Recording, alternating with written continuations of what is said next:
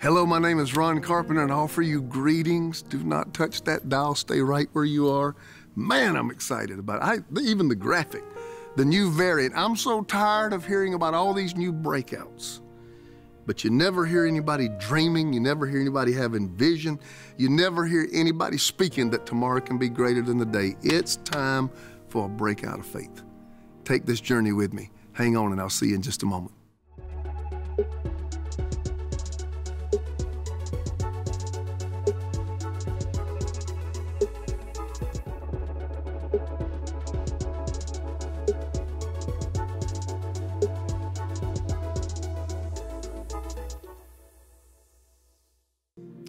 John 17, for those of you who may not be as familiar with your Bible as others, John 17 is a prayer. Almost the whole chapter is Jesus praying. He's praying for those 12 disciples because he's about to leave. His assignment is almost complete. They've been with him 3.5 years. He's told them everything that he wanted to tell them. And he's about to be crucified, be raised again, and ascend back and sit at the right hand of the Father, where the Bible says even right now he intercedes for you and me. So his prayer ministry never stops. He just continually intercedes.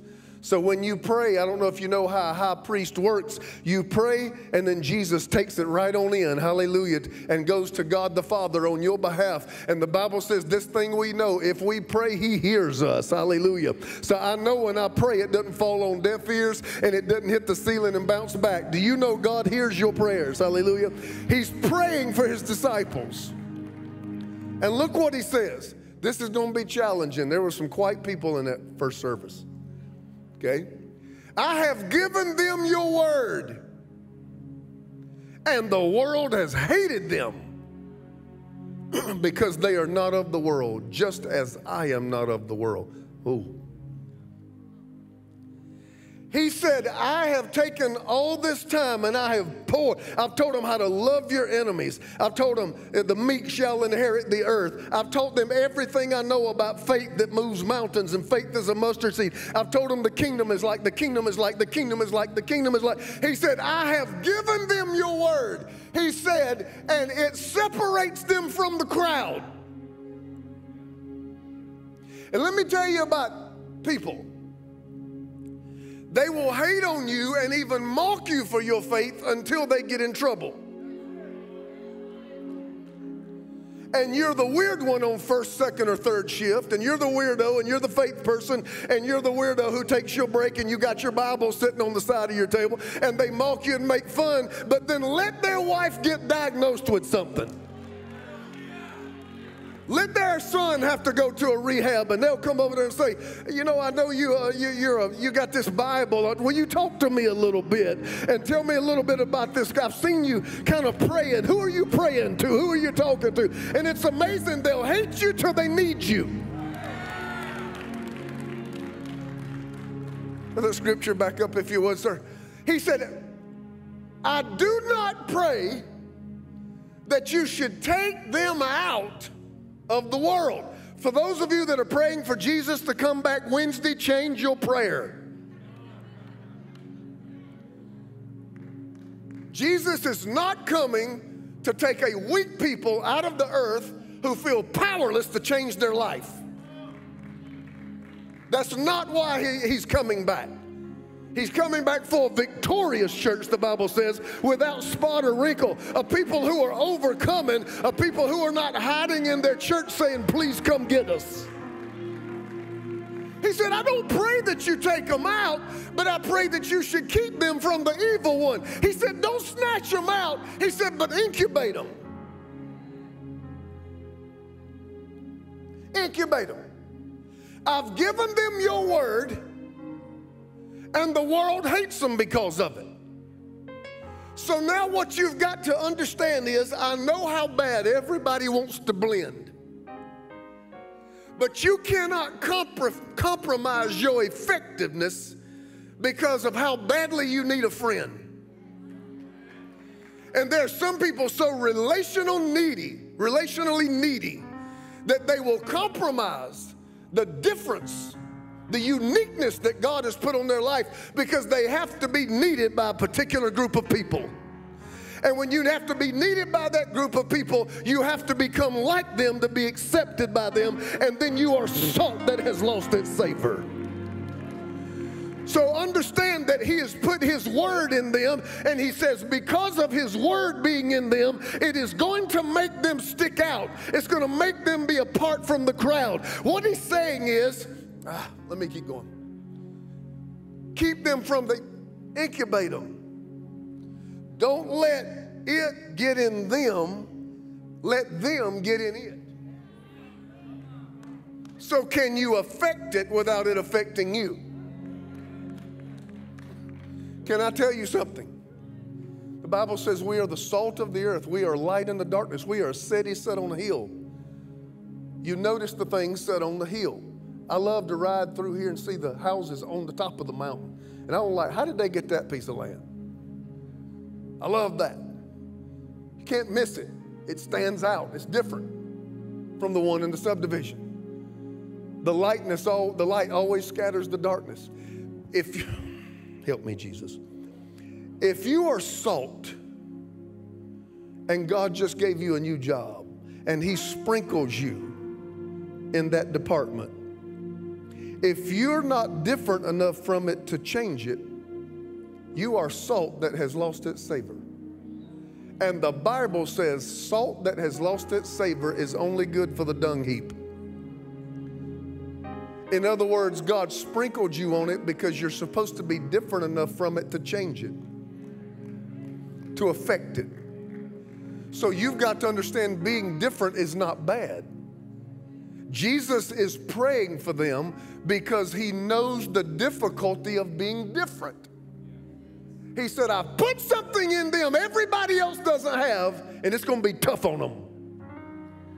And we got to understand that to stand out, sometimes you got to be tough. And being in step with God will take you out of step with people. Okay. Whew, hallelujah. Can I keep going? I'm still reading. We're still in our first text here. They are not of the world, just as I am not of the world. Let me hit that one. That word world there don't mean planet. Doesn't mean earth. It's the Greek word cosmos. And it means systems, governing systems. And what he's saying is, the same systems that govern them does not govern us.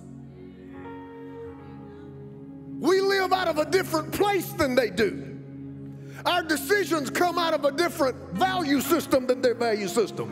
What they chase, we don't chase. Our boundaries on our life are different than their boundaries. Our value system is different than their value system. We are not of that. We've got something in us that makes us not of that. The systems that rule them do not rule us.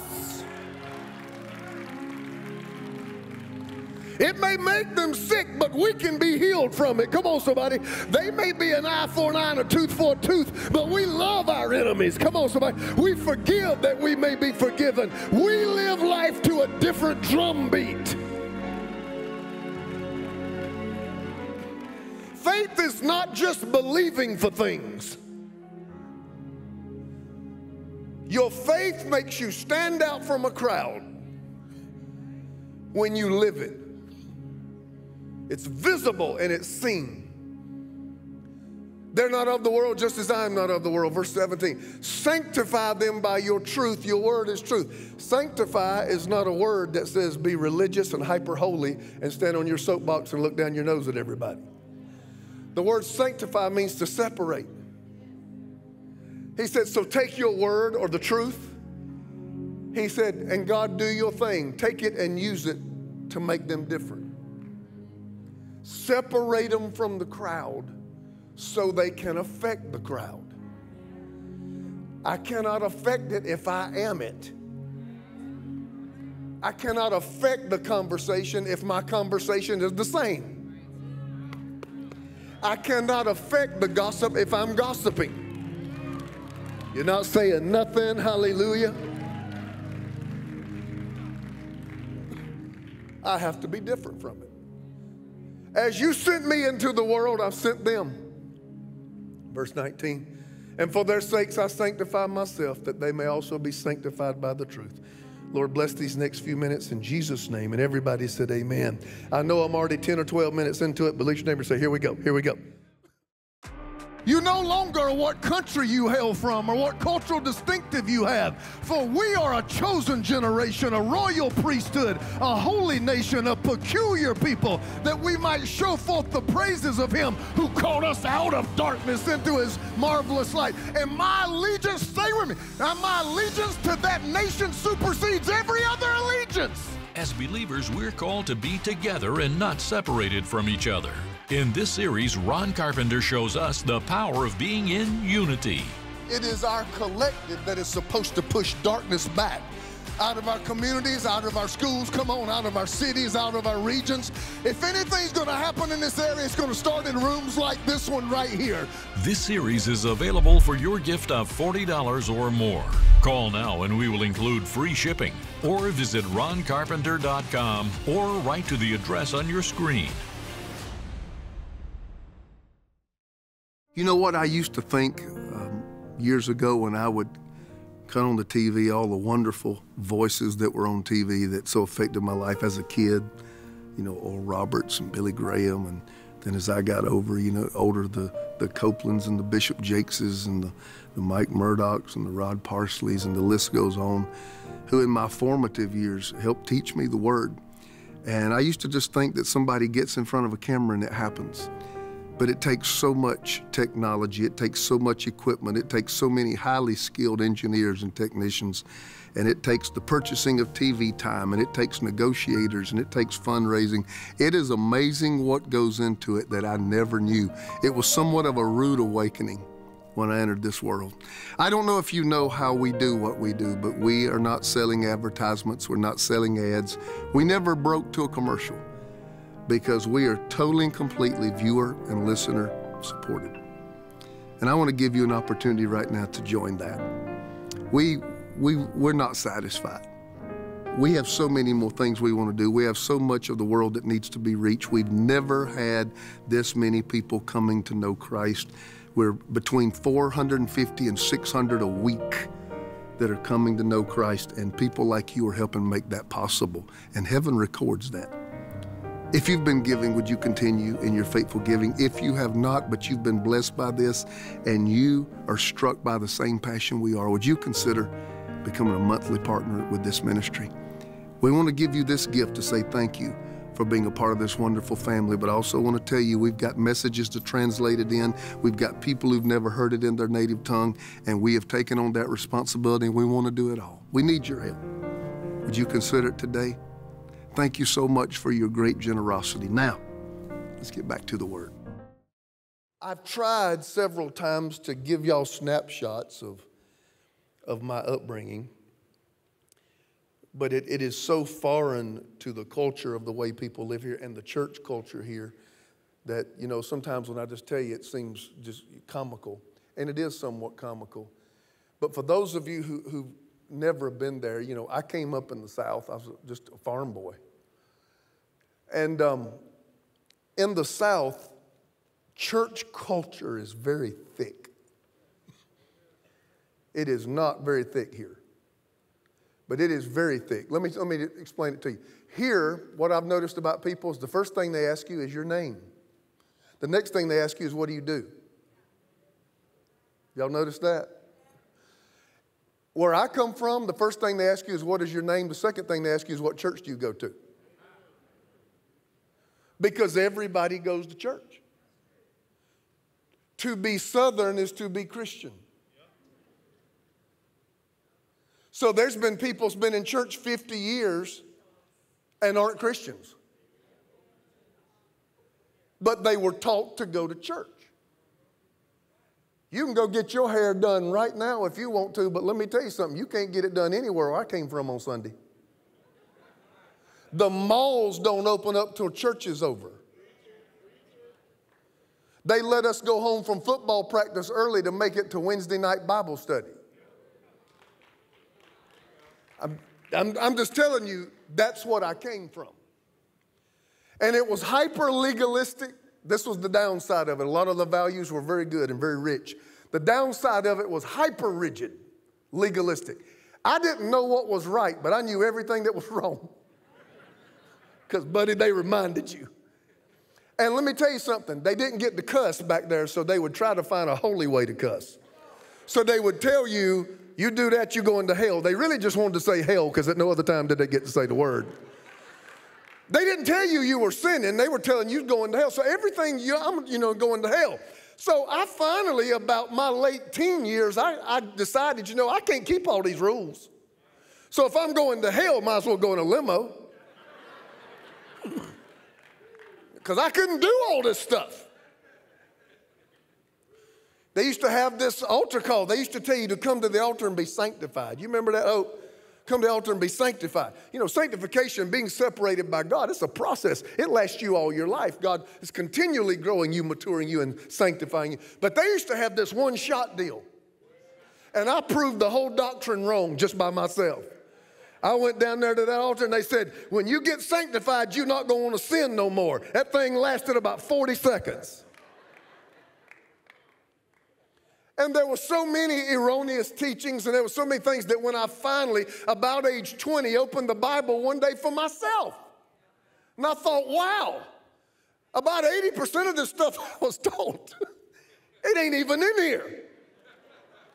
It's the traditions of men. I mean, this stuff that I live by, these rigid rules that were so binding in their essence. I lived by them on an ongoing basis and then finally just gave up, but they never were in there. It's about a relationship with Jesus where you put your faith in him, and then that faith becomes so real on the inside of you that out of your desire to walk with God and please God, you live out the principles of the word, and then that distinguishes you because the blessing of the Lord is on you. The favor of the Lord is on you. He separated you apart to be salt, light, to be a city set on a hill. And we were taught that faith was how we get things. There's an element to that, a part of faith, but really faith is something that is lived out and expressed in your everyday life. I want to walk in any restaurant. I want to pump gas. I want to go through Target or Walmart, even though I never go to Walmart. Hallelujah. And I want to stick out and be different. And I want people to say, I don't know what it is, but there's something different about that dude.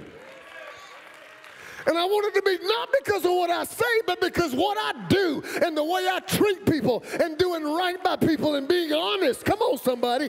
This is how you live out your faith. We are not of the world.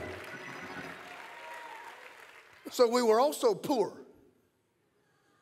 We weren't poor, we were po. We didn't have enough money for the other O and the R.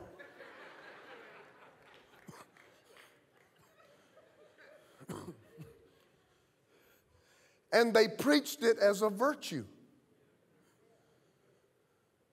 So there was never incentive for the people of God to walk in any type of blessing. We struggled, everybody struggled. And that struggle was celebrated as somehow a holy feature. I remember that most of the rules, unfortunately, were all slanted toward the women. Women couldn't cut their hair. Oh yeah, I was raised in that church. They could not be on the stage with jewelry. You can imagine my wife did well in that church, can't you? You couldn't wear makeup. We just celebrated ugly. We was the ugliest people you'd ever seen in your life. When it said, do not love the world, throw it up again, I think verse 15, or the things in it. This was a proof text for us to never engage our world. They used it that if you ever did want to be blessed, you're worldly. If you enjoyed their results, if you enjoyed their culture, if you enjoyed their operas, if you enjoyed their concerts, if you drove their nice cars, if you lived in a nicer place, all these things, that was called worldly.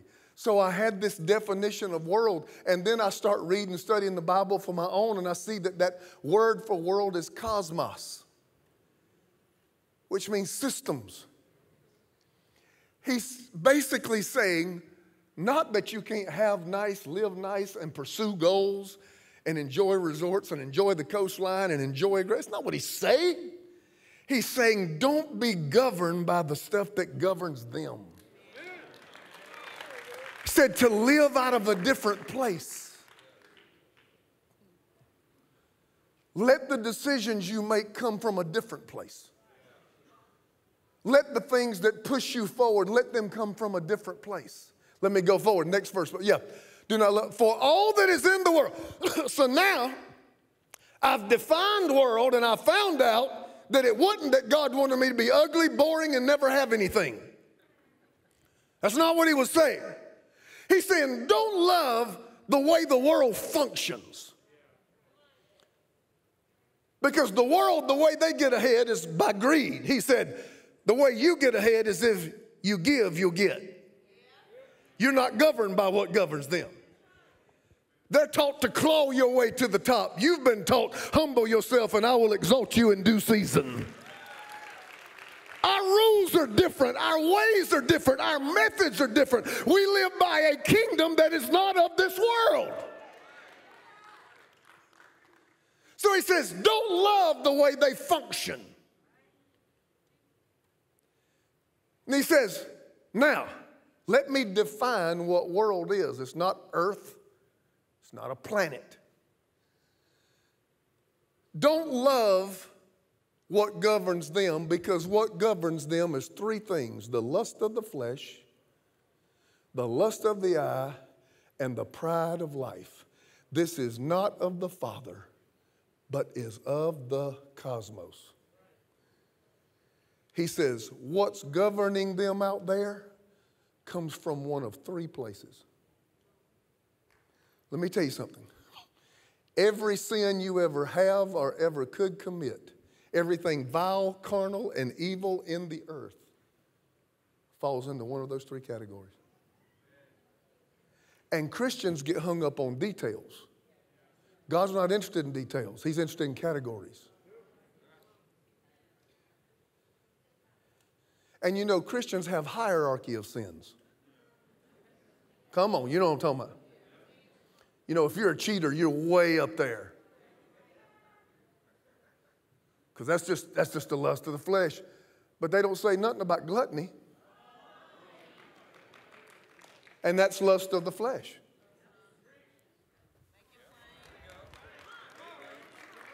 It's not about details. It's about categories. I'm either chasing it because my eye wants it, I'm chasing it because my flesh wants it, or I'm chasing it because it strokes my ego. And he says, that is what drives the world. He says, you don't have world, you have word. So I operate according to different principles, a different value system, and I pull from a different place. Let me go to the next verse. And the world, man, I can't believe all my time's gone. And the world is passing away. What is the world? Governing systems. What's in it? Lust of the eye, lust of the flesh, pride of life. Lust always has a deadline. Love never fails. But if you're in a relationship because you just eat up with lust, there'll be a morning when you wake up and go, oh, I'm sick of you. Because everything that comes, the car that you had to have and your life would be perfect, and 2 years later you find yourself on the internet looking at some other ones. Why? Because it passes away. That's why a drug addict can't do drugs one time. It passes away. He's got to go back to it. It's so quiet in here right now.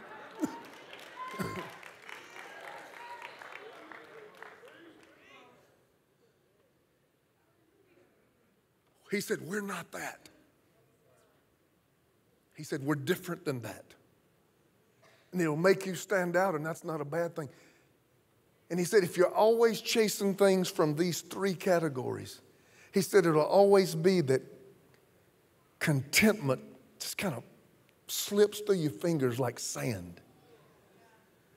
And no matter what you thought would make you happy, you only strive to get there to find out you're no better than you were before you got it.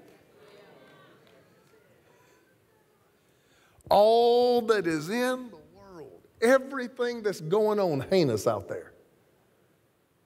Lust of the eye, lust of the flesh, and the pride of life. And it is passing away, and the lust of it. But he who does the will of God, good Almighty. She got it. He who does the will of God abides forever. I think she set the tone. I think everybody in here needs to give God a praise right now.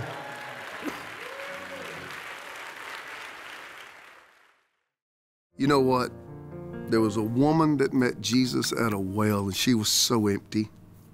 She was so depleted, and Jesus picked up on that. And he said these amazing words. He said, if you drink the water that I give, you'll never thirst again. When we don't know God, there's longings in our soul that never go away, and they drive us to horrible decision making. But Jesus said, I come and I plug those holes. I come and I fill those empty spaces. And the reason nothing around you and no one around you can do it is because it's not an external problem. It's an internal problem. And only Jesus can deal with the human condition of the heart. I want to offer him to you now in his salvation. He died for your sins. He comes to live on the inside and bring peace and contentment. Your life can turn around on a dime with this one decision. The prayer goes like this. I thank you, Jesus, that you died for me and rose on the third day so that I could be saved, to purchase my salvation. I'm sorry for my sins. I ask your forgiveness, and I ask you to come live in me and be my Lord and Savior from this moment forward. I put my faith in you. Thank you that I am saved. And just like that. Now watch this program, find you a great local church, and we have it online on Sundays if you can't find one. But we want you to grow in this decision you just made. What an adventure is in store for you. God bless you. Until next time, we'll see you soon. You no longer are what country you hail from or what cultural distinctive you have, for we are a chosen generation, a royal priesthood, a holy nation, a peculiar people, that we might show forth the praises of him who called us out of darkness into his marvelous light. And my allegiance, stay with me, and my allegiance to that nation supersedes every other allegiance. As believers, we're called to be together and not separated from each other. In this series, Ron Carpenter shows us the power of being in unity. It is our collective that is supposed to push darkness back out of our communities, out of our schools, come on, out of our cities, out of our regions. If anything's going to happen in this area, it's going to start in rooms like this one right here. This series is available for your gift of $40 or more. Call now and we will include free shipping, or visit roncarpenter.com or write to the address on your screen.